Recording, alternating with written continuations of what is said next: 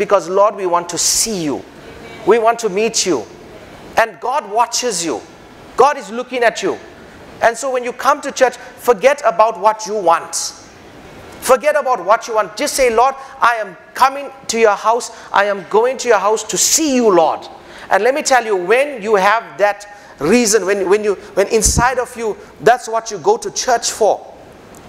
That's what you go to the house of God for. When you have that reason, I'm telling you, when you come into the realm of glory, all of that is sorted out.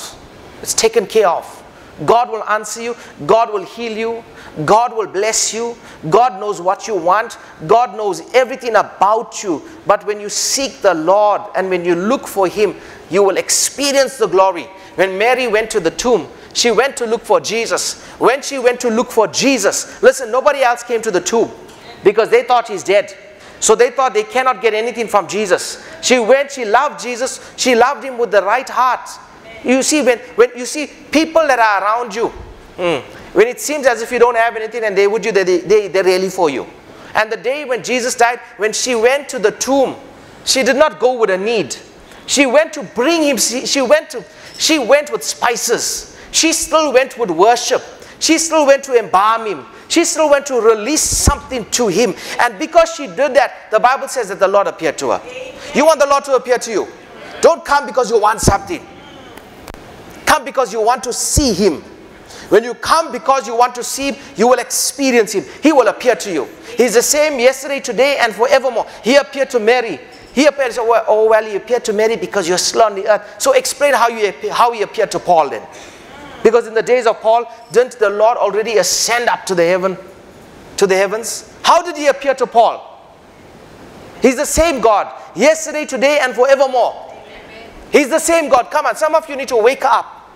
Because you think, oh, that was only in the Bible. And then you say, oh, that was only in the Old Testament. He said, I am the same yesterday, today, and forevermore. I, the Lord, change not. I am the same yesterday, today, and forevermore. I, the Lord, change not. He does not change. He wants to meet with you. He wants to meet with you. He wants to meet with you. He wants to meet with you. You must have a vision of the Lord. An encounter, He wants to give it to you. He met Saul on the road to Damascus. He met him. And He said, Saul, it is hard for you to kick against the pricks. You're going to fail, Saul. You're going to get hurt.